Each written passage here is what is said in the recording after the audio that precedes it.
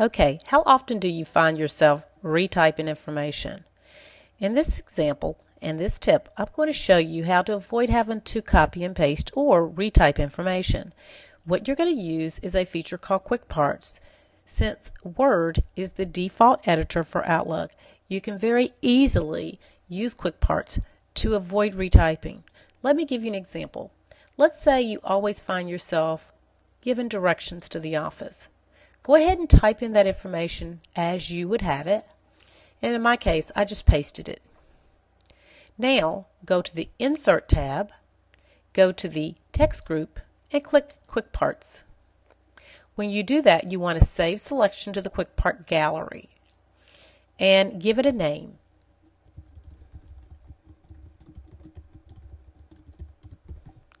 After you do that, leave everything as it is for right now and say OK. This is now in the gallery. So let's pretend it's later, maybe a week or whenever we need to type it again. Instead of having to retype that information, go to the Insert tab, go to Quick Parts, and you can see directions to InMotion Smyrna. Right there, click it, and it's in your email. Very nice feature of Microsoft Outlook, Microsoft Word. And just a quick note, you can't modify a Quick Part, but of course you can always find it and you can edit it and resave it. I'm going to right click on this because I want to show you another thing that you can do, another set of options. You can actually insert it in different places. You can organize. Let's just click on that. And now you can see there's edit properties. You can give it different names. You can just decide to delete it. And some other options here. As you can see, you've got a preview of what you've got in the box. I'll close this out. And just as a side note, you can use Quick Parts for anything.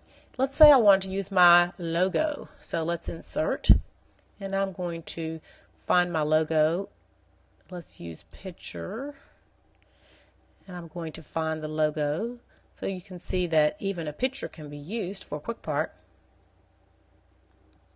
There we go.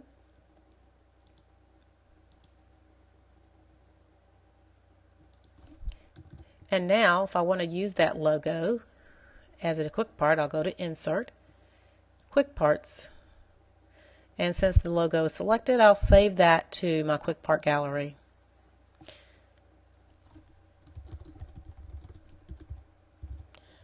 And say OK.